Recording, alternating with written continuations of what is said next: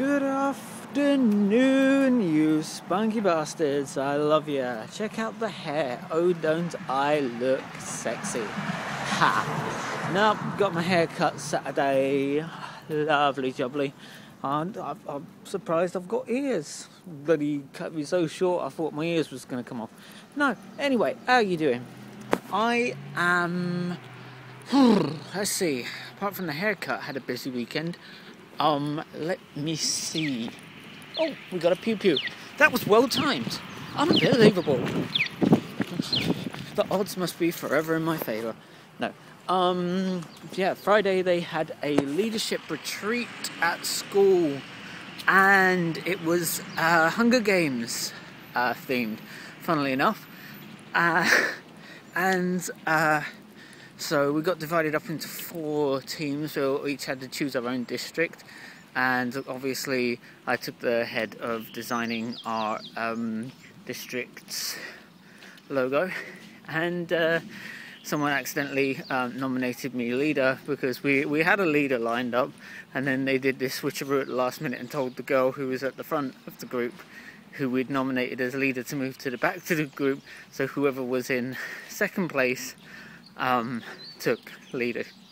So I wasn't meant to be leader, we didn't decide that, but the person who was like switching the cards around and pulling all the switcheroos did a last minute, and I ended up being a leader.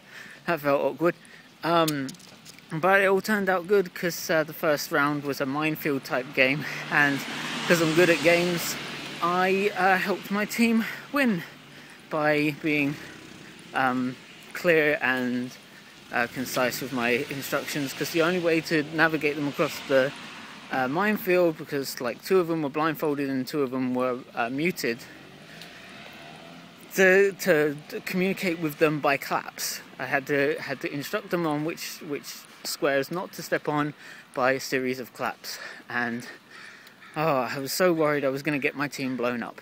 Well, it's not blown up for real, but you know, they got like, if you stepped on a thing, you get sprayed with silly string and like super soaker water pistols and things. So if you stepped on a trap, something did happen. Something did legitimately happen. But it's 2 squirrels. All right, mates. So yeah, I didn't want anything like that to happen to my guys, so I played super serious. And my team made it across the minefield first, yay! And I didn't think I had it in me, but half of it is that I reckon because I'm just so game focused, you know, everything's a game. Like, you know, just run into the store, it's like, okay, you know, you go on a fetch quest, you know, like Legend of Zelda, you gotta fetch the something emblem from the Doodah cave and give it to the fairy of do you know what's it, right? It's all a mission, it's all a sub-quest, it's all something, right? Or even like get into the train station before the train leaves, you know, it's like a time-based game, like get to the checkpoint by you know 1 minute 30 seconds or less, you know. Like you get those in games, and like you can apply those sort of that logic you learn in games to life, and it kind of makes life a bit more fun. So when I was playing the mine, hello, oh, it's a cute kitty. When I was playing the minefield game for the Hunger Games thing, you know, you're going to take it seriously, but it's like, you know, take it seriously, but also like apply some game theory to it. Right, so it's a cool way to think, I think, and it can make things like on Sunday at church, we were doing the old spring cleaning thing. We're going to teach kids about cleaning, but like cleaning's boring. Kids don't like to clean. You know, I had to clean up my toys, but I'm playing with my toys. I like my toys, you know. And it's like, well, you don't have to tidy them up. Like they don't have to go away, but like collecting them all up and putting them all in one place, that's kind of like a game, you know, like stacking all the toys up, that's kind of like Tetris, you know, making sure all the blocks fit in the box, that's kind of like Tetris, right? Or like collecting all the puzzle pieces and making sure that the jigsaw puzzle's all complete, you know. It's like those find the hidden packages doodles where you've got like 50 what do you call them to collect around San Andreas and stuff, right? You know, stuff like that. So you can make things fun. Life can be fun. You can find all the items or see how quickly you can do something. I want to make like mundane tasks good for kids, right? You don't have to teach them like, no, this is how we tidy up. We put everything in its place. Like, you can have everything in its place, but make sure the kids don't grow to resent cleaning, you know.